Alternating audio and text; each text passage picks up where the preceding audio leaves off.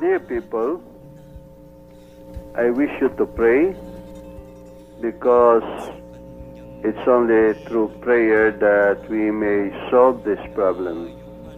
This is Cardinal Sin speaking to the people, especially in Metro Manila.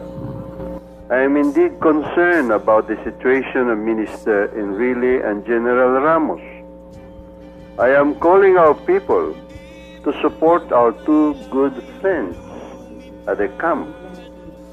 If any of you could be around at Camp Aguinaldo to show your solidarity and your support in this very crucial period when our two good friends have shown their idealism.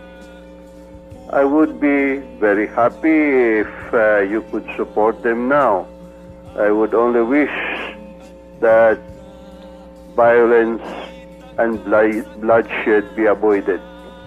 Let us pray to our Blessed Lady to help us in order that we can solve this problem